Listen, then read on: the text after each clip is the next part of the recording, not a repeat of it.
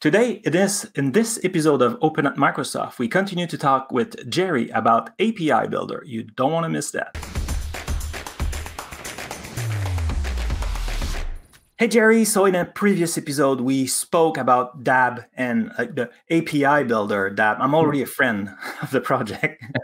And you show us like how it was super cool to use on the local and the container when the database and everything.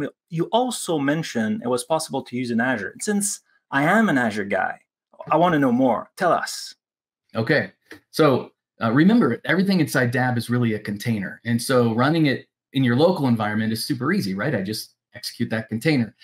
I could run it in a container service. I could put it in Kubernetes if I want to, but the easiest way to get started, without a doubt, is using static web apps.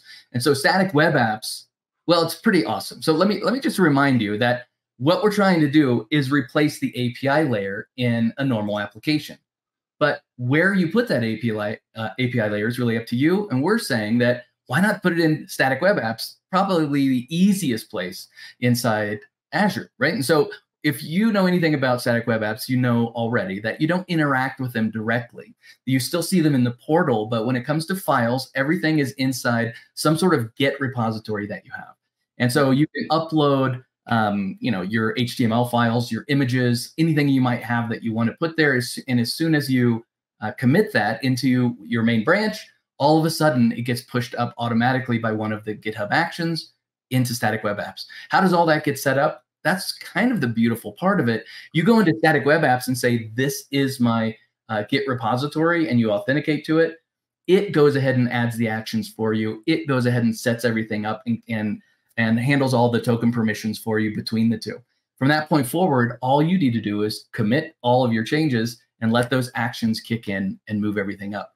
But what do you need to do in order to create a DAB instance?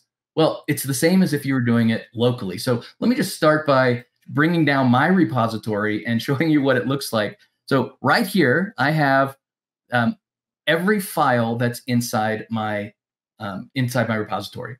The first one here at the bottom is index.html. That's just required. You can't have no content is really the idea for a static web app. So we give them that. Mine just says hello world, nothing else. The next is this is a folder, right? Swab, the static web app, DB connections. And if I go into that, I have a single file, and here it is. It's my config file, the exact config file, by the way, that I had on my local machine up here with one line changed. And the only line that's changed is the one you would hope would change, and it's the connection string, so that I don't have to include all my credentials inside my file here. I just point to whatever the environment variable is. By default, static web apps puts it in my connection string, really cute like that. And so there it is. Everything else below that is exactly the same, no change at all. So as soon as I put this in, the actions kick in. So let me go back to everything that's in my repository again, because there was a third one. The third one is the workflows folder. This is the YAML file that defines and implements the actions that are going to happen. I did not create this file. Static web apps created it for me as soon as I made that relationship between my Git repository and static web apps.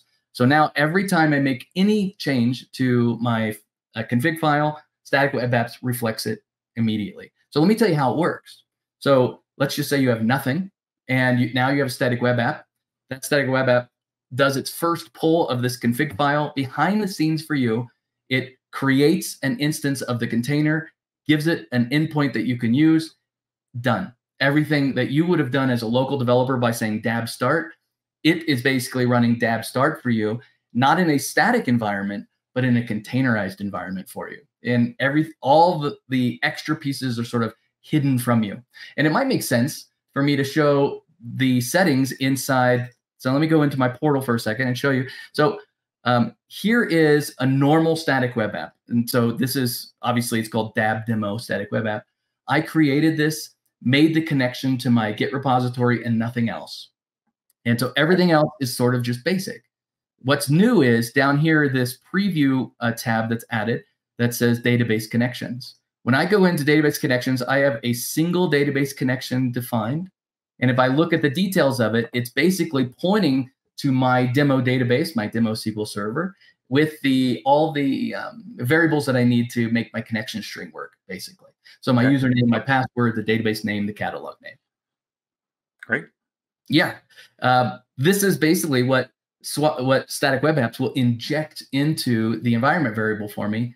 The end. I don't want to oversell it as too simple, but it is crazy that you only need this one file. If I upload this one file into a static web app, it already knows what that file is supposed to do. So it already knows that it can create a container from that, a DAB container from that, and exposure endpoints. And so now, I don't know if you saw what the URL was. It's kind of fun how they give you these constructed endpoints for you. So this one is white-pond- and then a serialized value. Yeah. And but nonetheless, it goes the same. Must be unique, right? So it's good. It's got to be unique. That's right. So that's why they have it easy to read, but then they have this serialized value at the end. And the only difference is, and I'll just show this real quick, is when I go to the URL, I have to include data-API/API. That's because if you want to have a static application in your static web app, you still can. We're not going to interfere with that. You can still do everything that you would expect to do, a simple website or maybe a WebAssembly Blazor application, whatever it is you want in static web app intercept. This doesn't disqualify that. You can still do it. This just adds to its capability, and now you have an endpoint as well. It's weird to say this, but with a static web app, you almost have end-to-end everything that you need for a straightforward application. Cool. Both the website and the API, and then you just add a database to it, your MySQL database, your Postgres database, Cosmos database, or for me, it was SQL Server database. So I just want to ask you a question to make sure I understand. Okay. I am a big fan of static web app. I use that for many of my personal projects and stuff like that. So usually in static web app, you have a part that is the app, whatever is the language. Yeah. And optionally, you could use the API. Sometimes, like often is like an Azure function that people will put there. And now you're saying that instead of like writing code to build that API, put that config file, and it will take the place of that API, and I can have my app. So let's be super clear about this part. So you're talking about the function feature of integration with functions. That's still there in a different feature of static web apps. So this is in addition to what static web apps can do with functions. It can also do this with a data API builder endpoint as well. You could do both, but it probably makes most sense for you to pick one or the other. But if it makes sense for you to use them all, it's okay. Oh, wow. That's pretty cool. I really need to try that. Yeah. Yeah. And just to kind of take it back to what we were talking about, this is open source, right? And so if you wanted to get started today, AKMS/DAB/docs will take you to the documentation. AKMS/DAB/repo will take you to the repo. And we're serious about it being an open source project. We welcome all the interaction from, and honestly, a lot of the roadmap we have today is from the interaction that we've had with our community so far. So if you're a developer watching this now and you want to be part of the direction that DAB is really taking, we welcome you for sure. And honestly, Frank, thanks for giving me this opportunity just to invite as many developers as that want to come. Yeah, wonderful. So like, I'm assuming the repo is on GitHub, right? We saw so like we could go there. There's like we can contribute. There's issue and documentation and everything there. That's 100%. In fact, let me pull it up real quick so that we can look at it together. All the RFCs for the features that are coming in the next few months. Those are all under issues as well. And so yeah, it's github.com/Azure/data API builder, and it's wonderful. Yeah, great. Excellent. You see the single sign-on. Yep, that's what when you have like a repo under Microsoft, there's a little bit more security when you're a Microsoft employee. It's normal. Right. I have that. I have those too. Excellent. That's right. Well, you'd be able to see it from outside as well, though. That's the nice part. Yeah. Thank you all. Thank you very much, Jerry, for showing us all that wonderfulness. I don't know if it's a word, but I make it a word about that. It's really great. And you know what? I think I need to go now. I need to deploy that static web app using this. Thank you.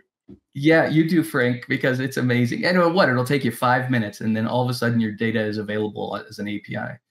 And it's a great story. Thanks, Frank.